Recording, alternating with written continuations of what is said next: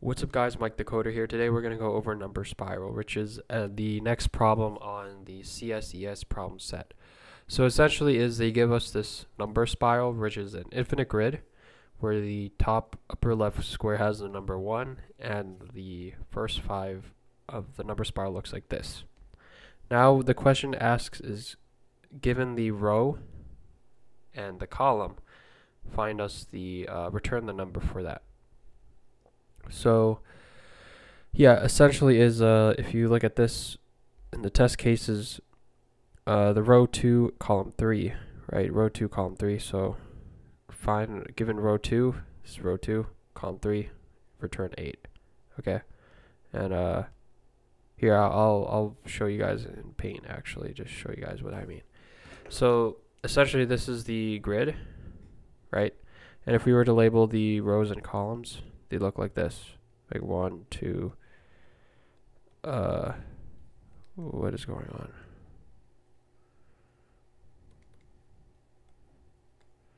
3, 4, 5, then row 1, row 2, row 3, row 4, and then row 5, right? So the input statement here is now given the row and the column, find the number for the given row and column. So here they're asking row 2 and column 3. So what is row 2? Row 2 is the second row here, this second row, and the column 3, second row, third column, would give us 8, right? So that's what it outputs. The output would be 8. Now given row 1 and column 1, row 1, column 1 would give us 1, which it would output 1. Now given row 1, 2, 3, 4, column 2, row 4, and column 2 would give us 15, so it outputs 15.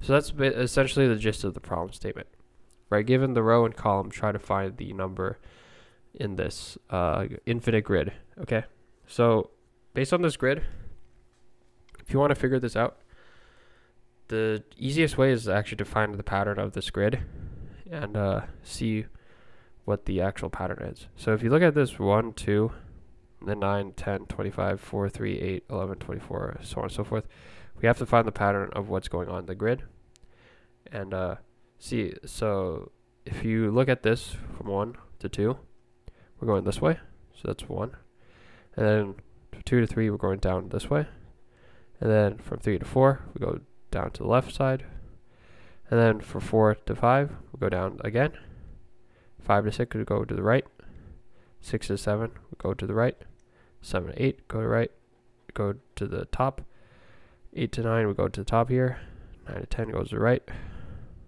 10 to 11 go down, then you go to 12, then 13, 14, 15, 16, 17, 18, 19, 20, 21, 22, 23, 24, 25, right? So it's like a spiral going right, down, left, so on and so forth.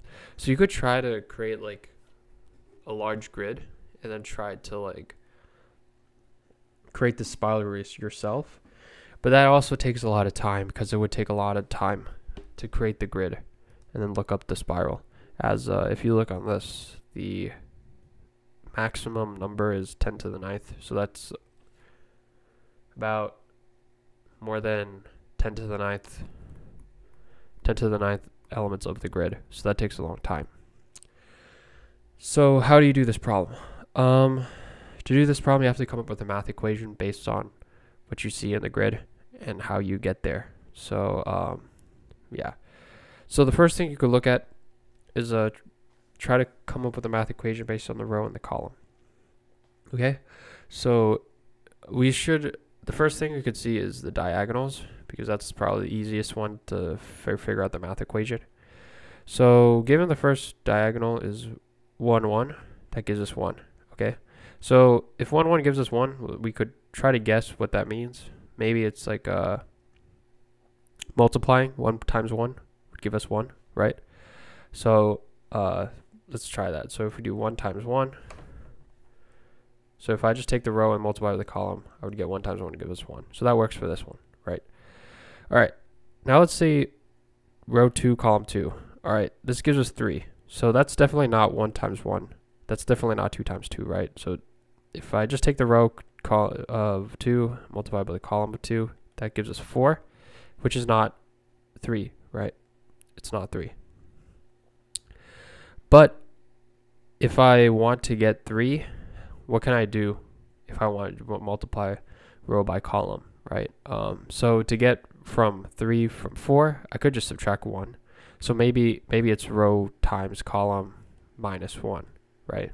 We don't know. That could be the case, but if it was the case, that'll give us 3, right? That'll give us 3 here. Okay, so we could pretend maybe it's row times column minus 1. I don't know. We don't know yet. Okay. Now let's do 3 times 3. So 3 times 3 is 9. So 3 times 3 gives us 9, and that's definitely not 7. But how do I get from 7 from 9? Right, minus 2. Right, so maybe it's row times column minus 2 now. So now it's row times column minus 1. Now it's row times column minus 2. All right, now let's look at 4 times 4. Okay, let's look at the next one. Next one is 4 times 4. Okay, so if we're doing 4 times 4, 4 times 4 is 16. So how do we get 13? Oh, maybe it's, if I would want to do 4 times 4, it's 16. To get to 13 from 16, I would do minus 3. So I'll do minus 3. So I'm going to do 16 minus 3. So maybe it's, well, what is going on here? Why can I not write? Oh, okay. Maybe it's row times column minus 3 then, right? Maybe it's 4 times 4 minus 3 would give us 13, right? Because that, in order to get from 16 to 13, I would do 4 times 4 minus 3 to give us 13.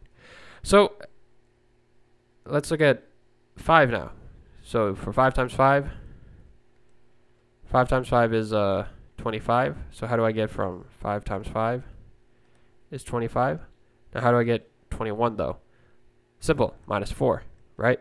So 5 times 5 is 25, minus 4 would give us 21. So as you could see here, the pattern, if we rewrite it all again, so if row is equal to column, right? If my current row and the current column is equal, what is going on? Yeah, whoops. So if we were to rewrite this whole thing again, okay, so if we do row times column, the first one we did row times column minus 1, and that didn't work, right? So first it was row times column minus 0, then it was row times column minus 1, then it was row times column minus 2, then row times column minus 3, then row times column minus 4, and then row times column minus 5. But what am I seeing from this, right? If you see row times column, I started row times column from 1 and 1, right? And that was minus 0. Then it was 2 times 2, and that was minus 1. Right? It was 2 times 2, then it was minus 1. Then it was 3 times 3, then minus 2.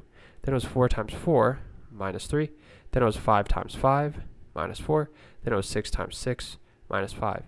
And it was 1 times 1, minus 0. Right? So if we're just guessing what's going on here, to get this offset of what I'm doing here, how far is 0 and 1 from 2, right? How far is 1 from 2? Well, it's simple, minus 1, right? If I want to get 2 to 1, I just minus 1. If I want to get 3 to 2, I just minus 1.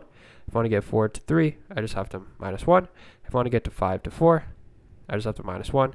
If I want to get from 6 to 5, I just have to minus 1.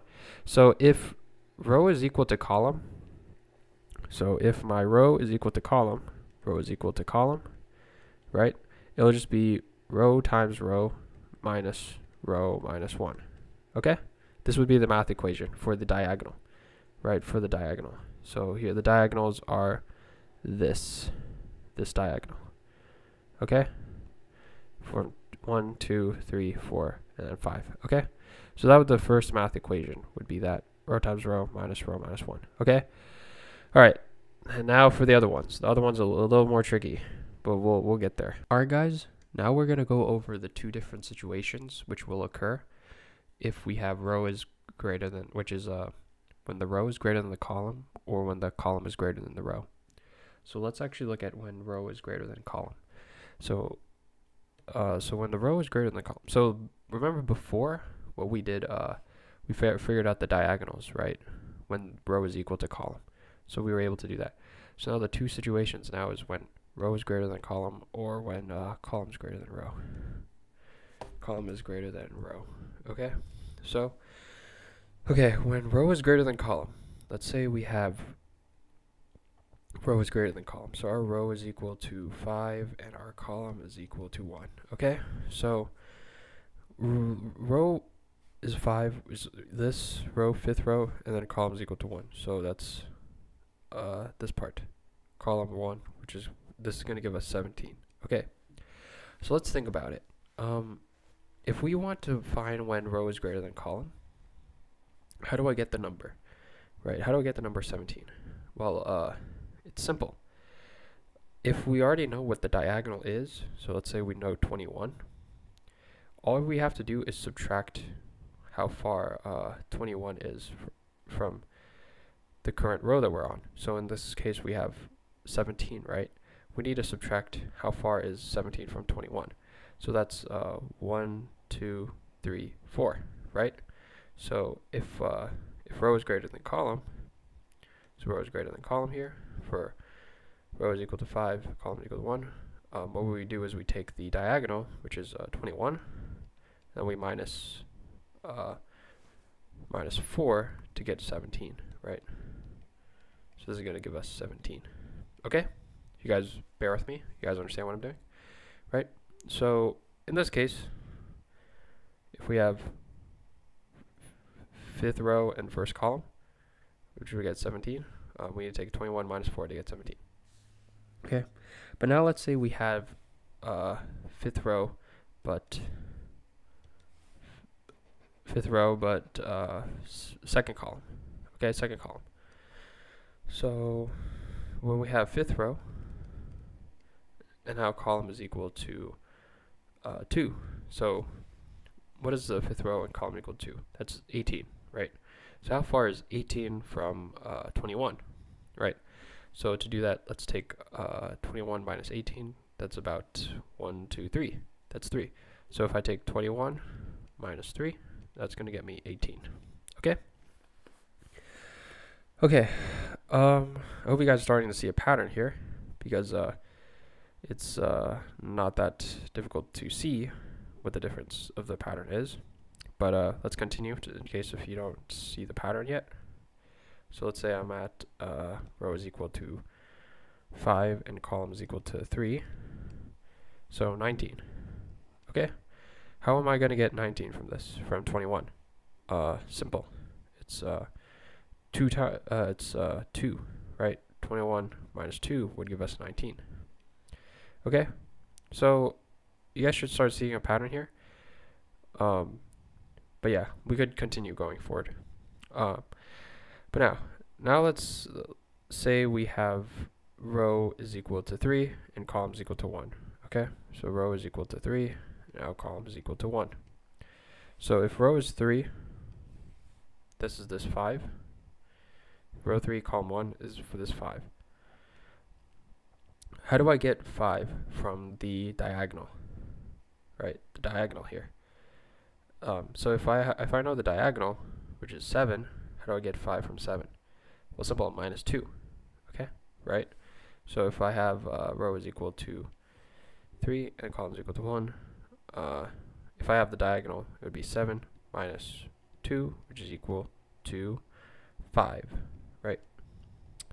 So as you could see here, based on all the values that we currently have, what is the pattern you notice? 21 minus 4 gives us 17, okay? 21 minus 3 gives us 18, right? 21 minus 2 gives us 19. So, but where do we get this offset from? Minus 2, minus 4, minus 2, right? It's simple. It's the difference between the row and the column, right? So if I take 5 minus 2, that's going to give us this 3, right? 5 minus 3 is going to give us this offset of this 2, right? So, and then if I look at here at this 4, right? 5, this row, 5th row, minus first column will give us this 4, right? So essentially what we need to do here is that if row is greater than column, in this certain situation here, at least in this certain case, what we do is we're going to take the diagonal number here that we find, and then we need to subtract by the difference between row and column. Okay? Alright. So yeah. But yeah, so the formula here, if I go back here, let me just take this.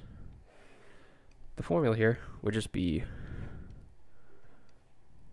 let me just scroll down and get rid of all this, is in our current situation, from the current examples we've done, if row is greater than column, what we're going to do is we're going to take the diagonal, so the diagonal number, so the furthest one on the right, this diagonal number that we found on the current diagonal, we're going to minus, then row minus column, right? Okay, so that's this part. That's this current part.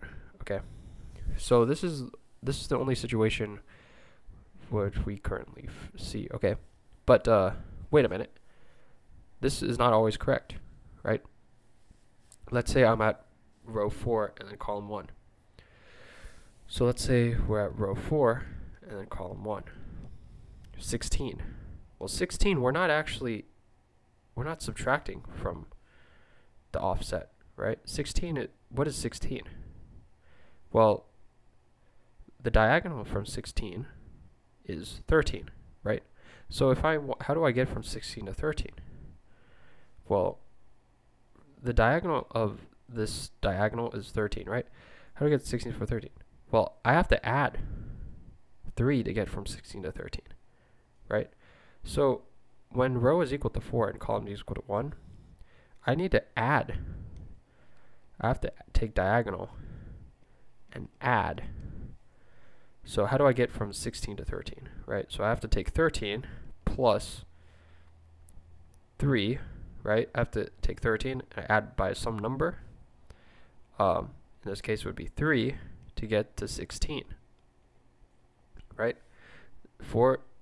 Row 4, column 1 is 16, and the diagonal here is 13, right? In order to get from 13 to 16, I actually have to add by 3, right? So in what situation do we see in this case, right? Well, how do I get this 3? Well, this 3 is the same thing as row minus column, right? This 3. So in this case, we have to add row minus column, okay? We need to add row minus column, right? So in what situation do we add row minus column? In what situation do we subtract row minus column? Well, as you could see here, if I just look through the pattern of each of the rows, the odd numbers, we have to subtract row minus column. As you could see, the odd numbers from diagonal of 21 decreases, right? When the row is odd, for the 5th row, the row is odd, right? It's decreasing. But the 4th row, if you look at the 4th row, it's actually increasing, right? This 4th row is increasing, 13, 14, 15, 16, right? And if we go to 3rd row, from the diagonal of 7, it's decreasing again, 7 minus 1, 6 minus 1, 5. And then the 2nd row, it's actually increasing. So we're actually increasing. We're adding from 3 to 4. So the math equation is going to be, if I rewrite all this again,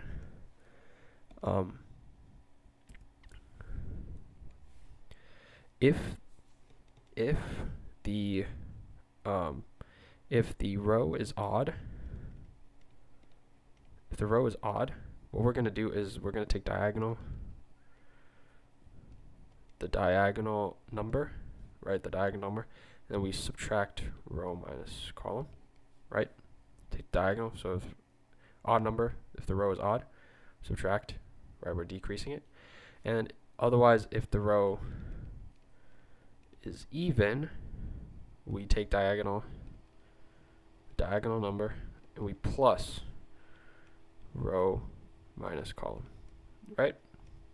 So if here we have 4, here we're increasing by 4 minus 1, which is 3. So we take 13 plus 3, so it gets us 16, right? So that's this equation here. So yeah, so essentially here, if row is greater than column, if row is odd, we're going to take the diagonal number and we subtract row minus column. If row is even, we take the diagonal number and we plus row minus column, right? This is the equation here. Okay. So yeah, and now let's actually look at when when column is greater than row. Okay. So now we have these equations, and we need to find when column is greater than row. Let me just decrease this. So we have these equations now. I believe, wow, it's really, really blurred out now. But yeah, okay, so that was row is greater than column. Now we need to do when column is greater than row. Okay. So how do I do when column is greater than row? So in this case, let's say we're at the first row and then the 5th column. So row is equal to 1 and then column is equal to 5. Okay. So in this case, it would be 25. Okay. Okay. So let's go over a few cases. So let's say now when row is equal to 2 and then column is equal to 5 also. So here, this one, 24. So how do we get from 20? How do we get to 25? Our first number, first row, 5th column, 25. So if we look at this and we subtract the same difference, we see that we actually see about the same thing. So first, the diagonal here is 21. So this is 21, right? The diagonal here is 21. So how do I get 25 from 21? Simple. I just have to do 1, 2, 3, 4, right? I have to add 4. So plus 4, this will give me 25, right? That will give me this number 25. Okay. And then let's say we're at row 2, column 5. So row 2, column 5. So this one, this 20, 23, 24. How do I get from 21 to 24? Simple. I do 21. I plus 1, 2, 3. I plus 3. So it just give me 24. Right? And let's say we have row 3, column 5. It will be 21 plus 1, 2, plus 2. Okay? So as you could see here, based on this, when row is 1 and column is 5, we are actually, as you can see here, we are actually increasing, right? We're increasing the number from the diagonal of 21. And what is the offset that we're increasing by? Simple. So 21 plus 4 gets us 25. When row is 1, column is 5, right? Now, when row is 2, column is 5, 21 plus 3 gets us 24, right? And then when row is 3 and column is 5, we do 21 plus 2 gives us 23. So essentially what we're doing is we're taking the diagonal and we're adding by column minus row, right? The column minus row. So how do we get 4 here? We took column, which is 5, minus row of 1 gives us 4, right? And here in the next one, for 21 plus 3, to get 3, we took column, which is 5, minus 2, which gives us 3. So we did diagonal plus 3 gets us 24. And then for row is equal to 3, column is equal to 5, we do diagonal, which is 21 plus column minus 3, which is 2, and then equal to 23. Okay? So in this certain case, what we're doing is when column is greater than row, we take diagonal and we plus column minus row. Okay, so to do that, this is what the equations would look like. We just take diagonal, we plus column minus row. Okay, that's essentially what we're doing here. Okay, but is this always the case? Not necessarily. As you can see here, when it's odd, just like the previous situation, when it's odd, when column is when row is equal to 1 and column is equal to 5, right? The columns are increasing when it's odd, right? 21, 22, 23, 24, 25, right? When column is equal to 5. But when column is equal to 4, so let's say row is 1 and column is equal to 4, right?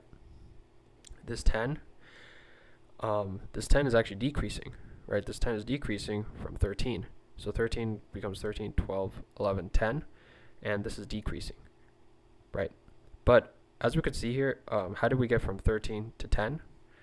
We took 13 and we subtract 3 in order to get 10, right? Subtract 3 in order to get this number 10. So row 1, column 4 gives 10. So what is the offset that we're doing? We're still subtracting row minus column, right? We're still doing, my bad, column minus row. We're still doing column minus row, right? So in this case, for columns, if the column is greater than row, and this one's even, we subtract. If it's odd, we add. Okay? So if we're going to go back here, in this case for the when column is greater than row, if I were to rewrite it again,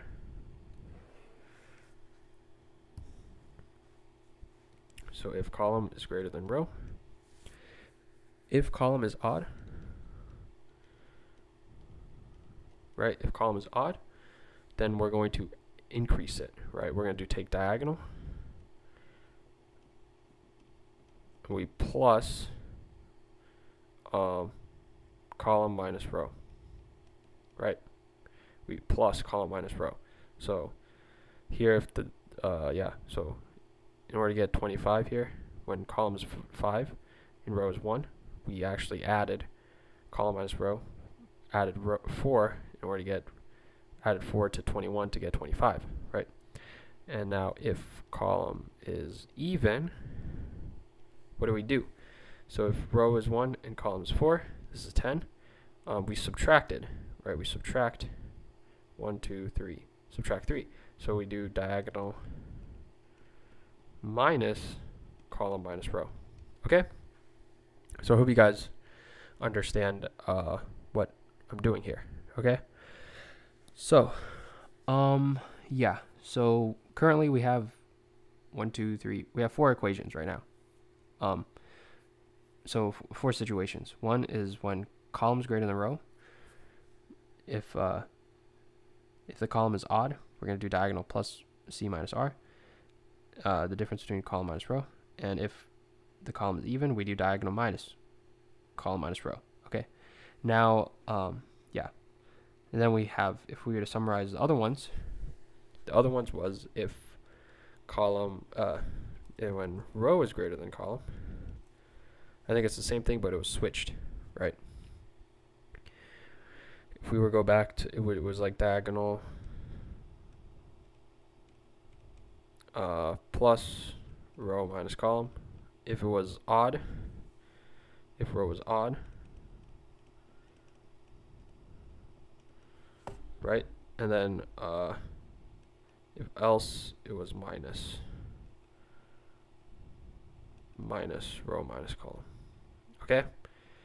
Yeah, so that was when row was great. So now we have these equations. So this is like from previously we have 4 equations here. So now the only thing we need to do is figure out how to find diagonal, and we already know what diagonal is. Essentially, diagonal is just whichever is on the diagonal, right, of this line, which we found before. So before, what we found before when diagonal is when row is equal to column, right? But now when they're not equal, how do we find the diagonal? It's actually easy. It's simple. We just use the same equation as what we did before, but we need to find the maximum number between row and column. So let's say we're at here, 17 again. Let's say we're at 17 here. And row is equal to 5, and column is equal to 1. Okay?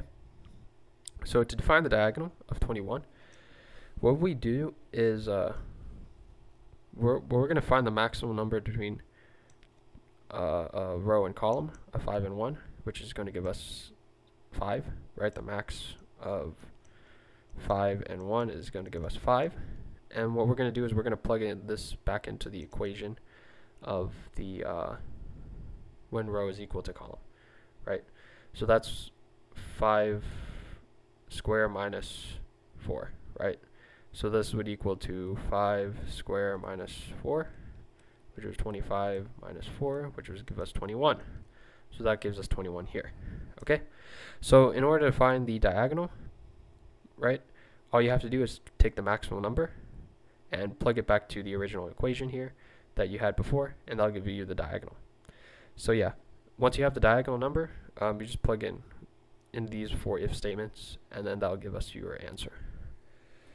So to look at the code, I'll show you guys what my code looks like. Okay, so here's what the code looks like.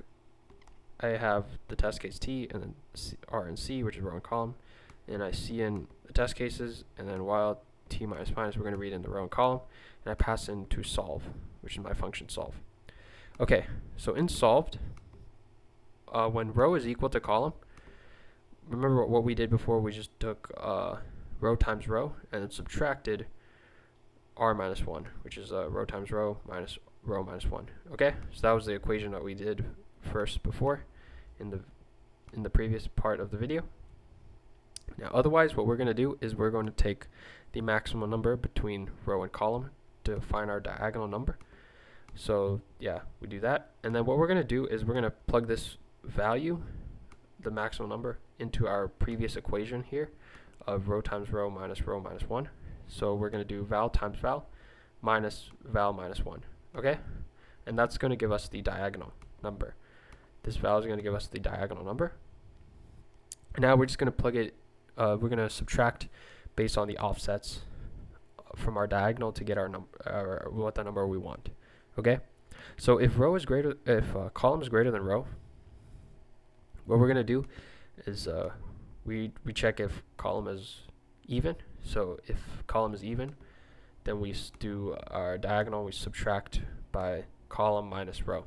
Okay, column minus row. So that'll give you your answer for that part.